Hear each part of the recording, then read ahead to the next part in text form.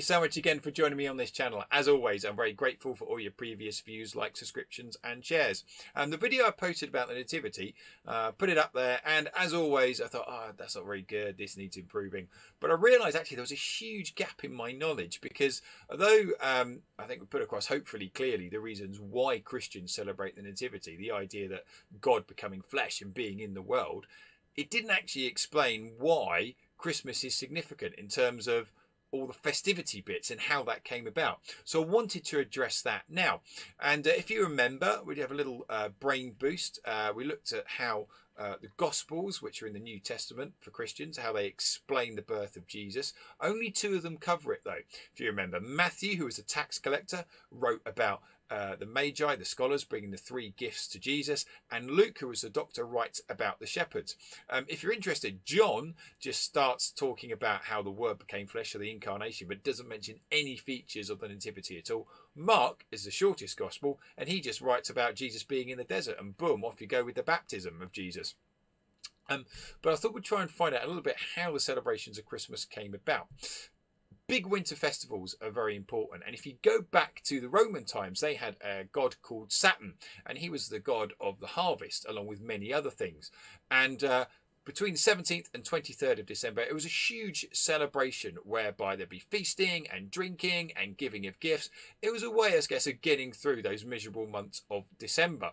And even though the early church didn't have anything to officially mark the birth of Jesus until the 3rd century, it had a huge impact. And at that time, the churches thought, well, actually, even though we're not sure whether Jesus was born in winter or summer or spring or autumn, there needs to be some way of marking this. So what they did is that they looked around and they saw there was Saturnalia around about December time. There were other pagan festivals that happened too. Don't forget, on the 21st of December, it's the shortest day. And what they did is that they took those and sort of ideas, wrapped it all up and said, well, that's when we're going to celebrate the birth of Jesus. But what was interesting is that not all Christians embraced it in its entirety. And if you look at when England got rid of its monarchy with Charles I, there was a time when it was a republic. Oliver Cromwell and his followers actually banned Christmas. And in fact, the idea even spread to the Americas. When the Pilgrims in the 1600s arrived in North America, they took that idea of not celebrating Christmas with them. And it got me thinking about when a religion bans one of its own practices. And what do you think to that? And that's something you may want to explore and investigate. So and what was interesting as well is that this sort of Puritan hangover, as it were, stayed in the UK up until the early 1970s. In 1971 is when Christmas Day officially became a holiday and actually written into law, which in the history of Christianity, of course, is very, very recent. 1776 was the War of American Independence, when the Americans were able to break free of British colonial rule and establish a brand new country, the United States of America. And it needed an identity. It wanted a fresh start. It wanted a way of actually marking itself out as a brand new country. And a good way of doing that was through festivities. Now, as you know, there wasn't much of festivities going on around Christmas, but there was a group of Dutch immigrants in New York, sort of a large Dutch contingent, and they still had connections with Christmas, thanks to a turkey from Bishop, the Bishop of Myre. And he was nicknamed Sinterklaas by the Dutch. You can see where we get the word Santa Claus from, or the name Santa Claus. And the people of the United States thought, well, this is quite nice. The British don't celebrate it. That's a way of being anti-British and starting off a brand new festivities. It's a way of forging our new identity. Santa Claus gives out gifts to kids. This is fantastic. Let's go ahead and do it. But there was a real game changer in the United States with the face of Clement Clark Moore. He was a theologian and scholar, and he's credited with writing a poem called "'Twas the Night Before Christmas." And he sort of took all these ideas of Protestant Christianity and St. Nicholas, and he put it all together, and this poem was published. He named the reindeer, for example, and Vixen and Blitzen and Comet and Dancer and Prancer, and it was a huge hit, not just in the United States, but ironically also in Britain.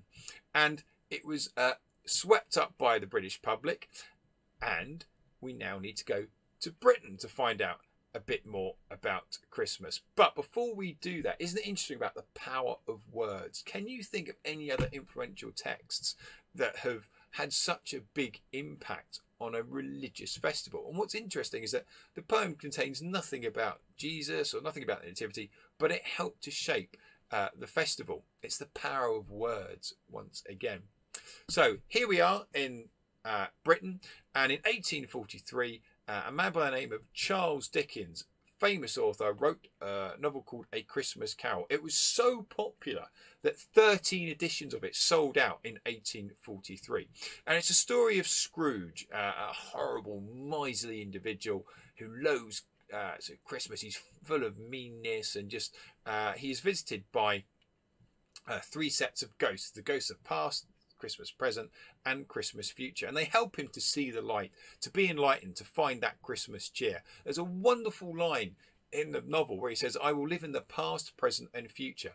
And that's an interesting point about Christmas, isn't it? So people will get together to talk about past Christmases and keep their traditions going. They will enjoy the actual present moment and the presents, and also they also start thinking about what we're going to do next year for Christmas. And it had a huge impact on Victorian society. Traditionally, the goose had been the Christmas dinner, but actually there's a line where Scrooge says to a kid, "Hey, go get a turkey," and the turkey stuck. This idea of charitable giving as well really resonated with the Victorians at the time. And even today, charities report that Christmas is still the biggest time where they receive their biggest donations. The idea of sending Christmas cards as well during Victorian times.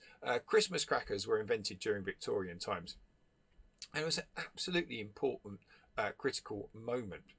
But in addition, the royal family embraced Christmas, and the Christmas tree is a significant Christmas symbol.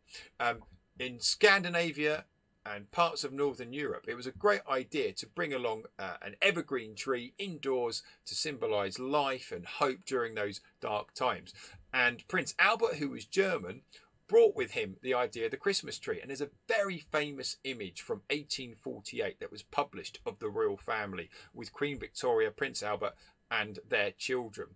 And it's interesting because there's no royal crown, there's no images at all that they are royalty. It could just be a normal middle class family at that time, and that helped to popularise the Christmas tree, and really that idea caught fire. And I guess another thing to think about as well is that with Christmas, and going back to the Nativity, is that it celebrates the birth of a child. It's a time of celebration. I guess that's something that many of us can connect to, isn't it? When a baby is born, it's bought gifts, whether it's little knitted woolly jumpers or whether it's little keepsakes. And I guess if looking back at the Nativity, that's where its roots are, isn't it? This idea of a small, helpless baby. And all of us at some point were a small, helpless baby, and that's something that perhaps we're all able to connect to. Now, I confess there was a whole treasure trove of Christmas goodies that I haven't even had a chance to look at, and I don't even know the answer to in terms of why they are connected to Christmas. I was thinking about Santa's grotto, there, an image on the top left. I mean, where did that idea come from? I was thinking on the bottom of that eggnog. Why is that a Christmas tree? What's going on? I confess, I haven't even had eggnog. I don't know what it is, but the strange things, I know it is associated with Christmas. In the bottom right, you've got the Advent calendar, and in the top right, you've got certainly the British royal family doing a Christmas address. The first one was George V, where he used the radio. So, as always, when you're doing your research, have a look around, have a find out, read some books, just try and find out a bit more about where these different Christmas traditions came from. Anyway, as always, thank you so much for watching. I'm very grateful for your time. And as always, enjoy your learning.